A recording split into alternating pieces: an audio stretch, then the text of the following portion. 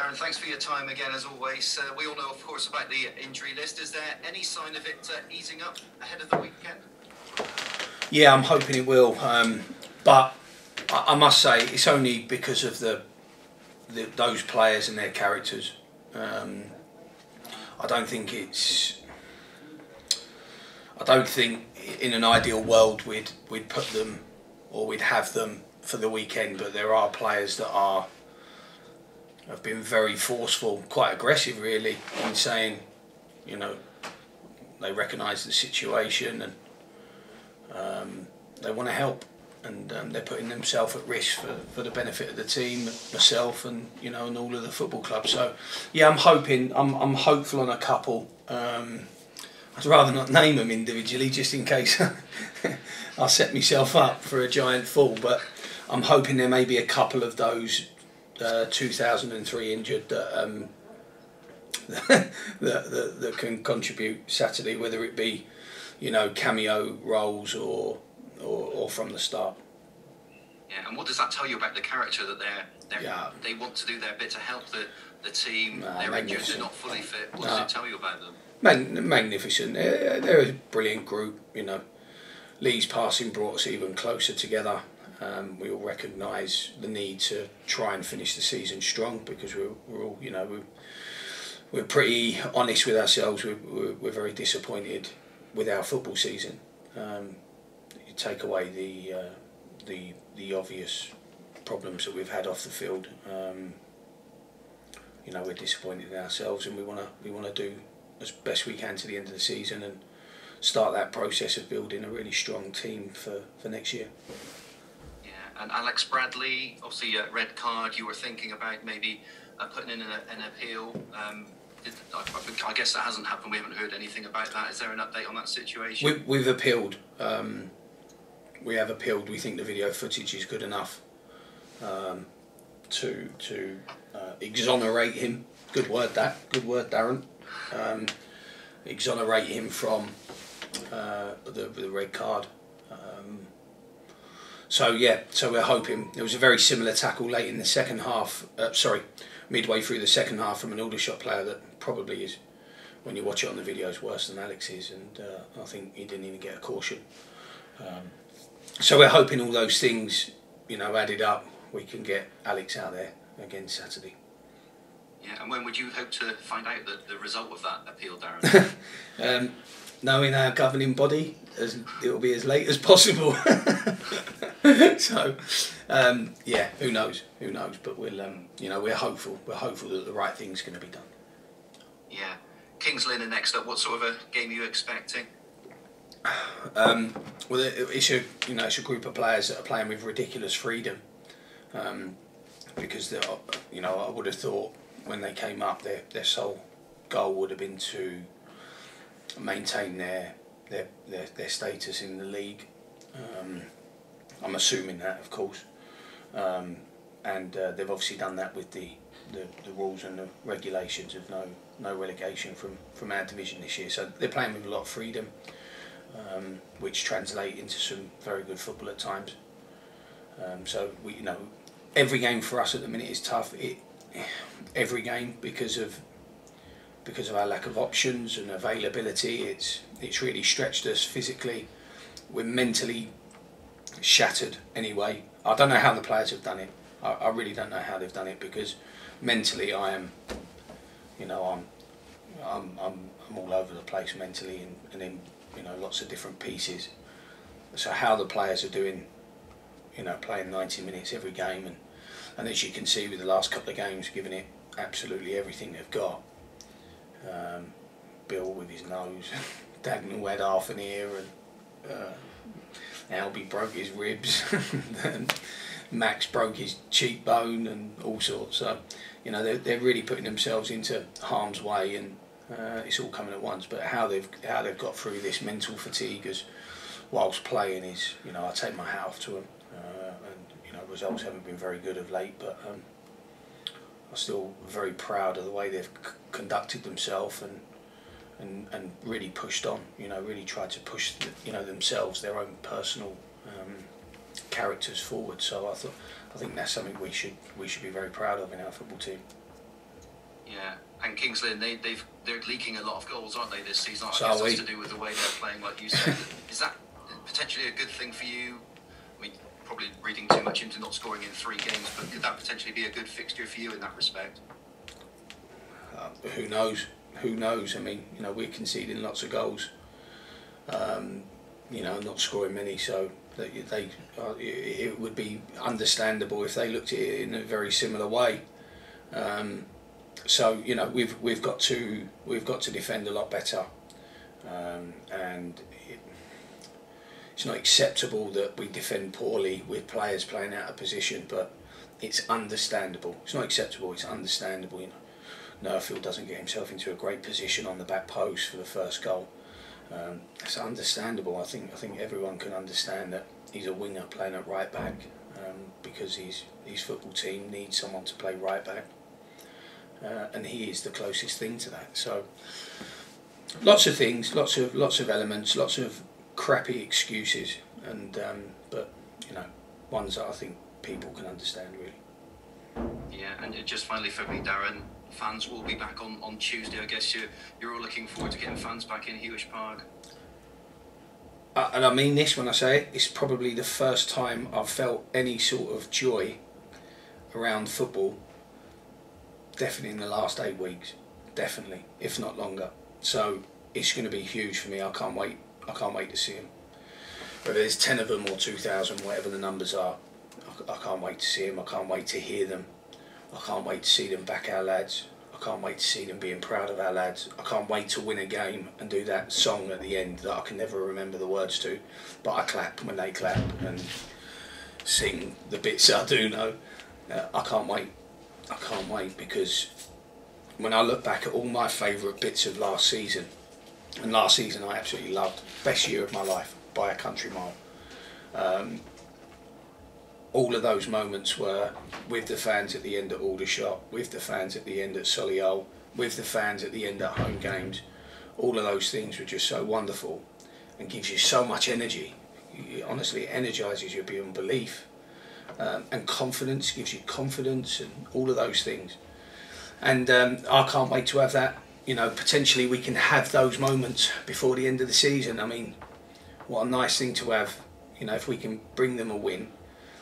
What a nice sort of moment to share, to energise us before we go again next year with a really vibrant group of players.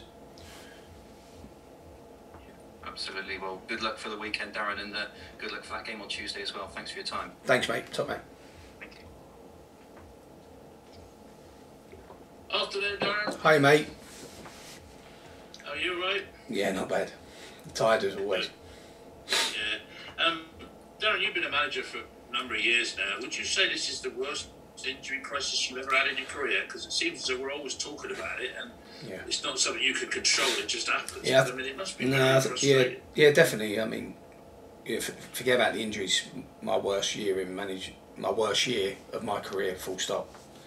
All the things that have happened, I wouldn't wish them on my worst enemy. But the injury front, I thought Charlie spoke really well after the Aldershot game. I like listening to those senior players when they speak after the game. I thought Charlie spoke really well, and in his 18 years, he's never known anything like a season like this year for injury, for all the events that have happened, and I think that that brought home the reality and the graveness. Is that even a word? How grave the situation has been in terms of injuries, and there's like the COVID isolation periods we've had more than anyone else than them, and the decisions that we've had against us. I've got another letter today, another email saying that they got it wrong against Halifax. Ruben Reid's penalty that stops then the second goal, which probably brings us back to 1-1. I think that's like 14 points of mistakes that we've not got from referees this year. The sending off with Alex, on Tuesday. Hopefully that's rescinded. But yeah, it's not been good fun either. I know I'm supposed to always be the epitome of energy and lightness for the football club, but it's been very, very tough. I don't think I'm going to have a harder year in management ever again. I won't have a harder year in life, I don't think, than ever again. But we've got to get on with it. We've got to get on with it. We're starting to build now for the future. We're starting to build for next season already. You know, Scott and I are talking all the time about what we want this team to look like, how we want it to represent the fans, and you know, we built up such a lovely connection with our supporters last season. Them not being here, we've lost that, definitely, obviously. But you know, we want to rebuild that, and we want players that they can connect to. And you know, players will have to leave. Some players that they really like will be going. It's inevitable. And some players that they really like on the outside will be coming in, I'm sure. But you know, we need to probably have a nice new energy to the group and add to the group. Keep a lot of what we've got because they're brilliant people and they deserve another crack at it. And then we need to add some real vibrance. Well, you say about players in and out. Alfie Lloyd's gone to Queen's Park Rangers, and presumably financially that was good for the club. It was a brilliant deal, absolutely brilliant deal. Couldn't say no, could not say no. Yeah. I think it's the best deal this club's in terms of monetary value. It's not my opinion. In terms of monetary value, I think it's the best deal they've done for 4 or 5 years. If you look back over the sales and that, so it's a really good deal up front. It's a very good deal for if Alfie is successful. It's a brilliant deal for Alfie because he's going to get paid a lot more than what he was going to get paid for us next year. It's a great deal for him in terms of his football career and his education because he's going to get another couple of years in a developmental state, and that's what Alfie needs. It's a brilliant move for him personally, and one we're all really pleased for him to have because he is the most wonderful human being you could ever work with. A brilliant guy, brilliant chap, and we're all delighted for him that the club got a very good deal out of it, a very good deal out of it, and Alfie got a very good deal out of it. So everyone won.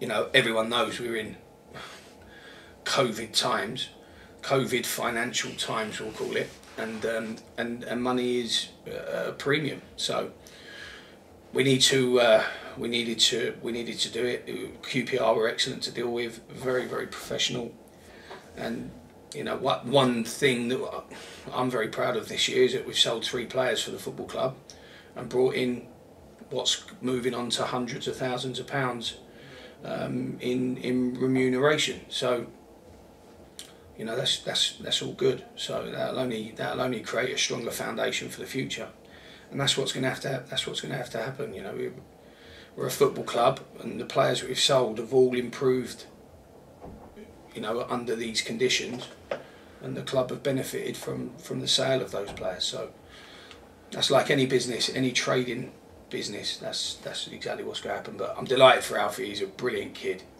absolutely brilliant kid, and what we've seen over the years, so many mistakes with young players in terms of they get signed and they spend the next 2 years out on loan and then they get released. You know, well, that's no good to anyone. So you know, we're in a position next year where every penny, every pound is going to have to be spent very well, and you know, if players have to contribute to the first team. If they can't contribute to the first team, then we can't have them with us.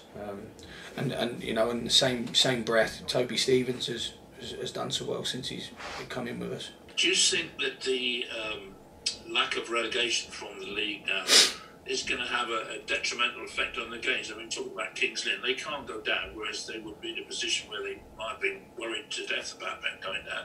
That could have an effect on the way they play you. I mean, I know it doesn't affect you because you're not going to go down either, but nonetheless, it's not sort of going to make a good game, is it, when you've got a team that's playing like that? What is a good game for us? A good game for us is winning. A good game for us is obviously playing good football. Unfortunately, I haven't got the headspace right now to worry about Kings Lynn or how they foresee winning or losing or relegation and promotion. I just think, you know, I really want to finish the season strong. 3 home games out of 4, and I really want to inject some energy into this group. I want to inject some energy into the football club. We've all suffered, and now's the time to really, you know, start being brighter, and it's hard. You know, it's really hard to produce that because, again, I can only speak for me, but you know, mentally it's been, you know, a marathon, an absolute marathon, and a long journey. So, but we've got to try and do it. And I know with fans in, I'm going to feel a lot more energetic.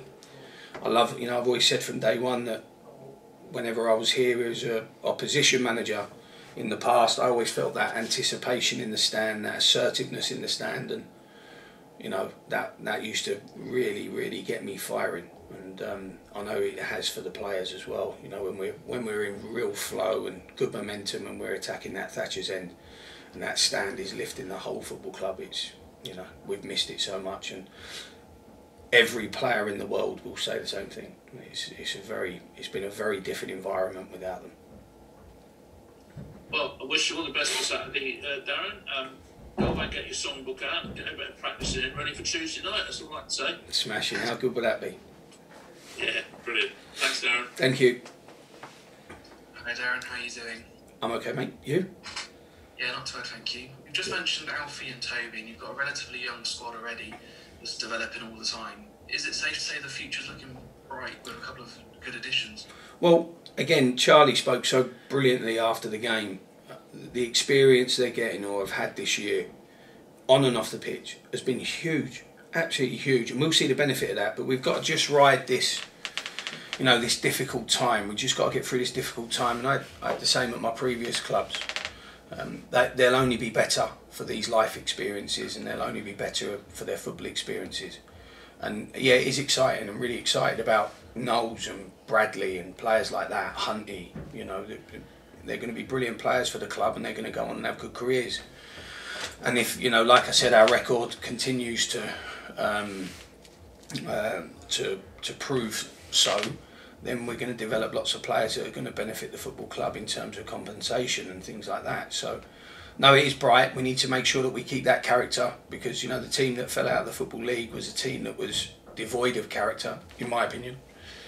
And we need to make sure that we keep that resilience and, you know, those really strong senior player characters. But there's also young players out there with that real strength of character. You know, you look at Knowles, you look at Tom Knowles and his strength of character for being such a little flighty athlete winger. I mean, he's as tough as old boots, Tom. Absolutely brave as you like, brave as a lion. Takes the ball all the time, gets kicked, gives it out now, as we can all see. He's a feisty little fella. And, you know, we like going through that development stage with them. And this team was always going to need to have a transitional period, because, you know, the financial footprint of the football club has changed so dramatically. Being out of the Football League now for the 2 years, COVID hitting.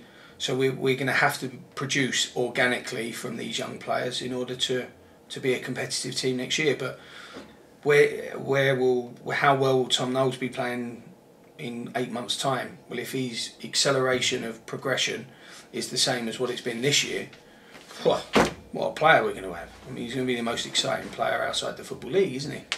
So he's going to be a good player for us. So and the same with Alex, you know, and the same with Hunty, and Joe Quigley's still a young player, even though he looks about 49 years old. He's still a young player, and you know, he's making really great strides as well. So no, you know, I like development. It's important, very important, that we have a right blend and a nice balance to the players, and we get some seniority in it as well. You and Terry were able to step away momentarily with the training with the youngsters at Marriott. How good was that, and is it just part of your kind of initiative to give back to the community? I know you were very hot on that when you first arrived. Look, you know, for me, whenever I've been asked to coach, or, you know, work with younger teams, Terry used to ask me to take some academy teams last year, so I did that, and then you know, an associate of Terry's asked him if we could come on down and do a session before they had a big game, and the fact that they've had COVID and they've not been able to play as much. So, you know, we're more than happy to try and meet people's you know, requests for some coaching and some influence with the young people. And for me personally, when, you know, all my other jobs, I've always gone in and coached the academy teams to relax. So for me, it's, you know, it's relaxing working with young people. They've got such wonderful energies about them. It's very innocent. You know, they still see football as it should be seen. but it isn't when you get older. It's very romantic still for them, the path of a footballer, and you know, it's really enjoyable to help where we can and try and do something that influences them in a positive way. And when we've been asked to, we'd like to meet people's needs if we can. You know, so I enjoy it. Like I said, I enjoy it. It relaxes me. I can kind of unwind from first team manager pressures, which is 36 hours a day, 9 days a week, and you know, and it just kind of takes you back to what football really is. It's an unbelievable sport. It brings people so close together socially, brings lots of different types of people together, and you know, that's great. It was brilliant to be involved, and we're very thankful to being invited, and you know, and being able to help if we can.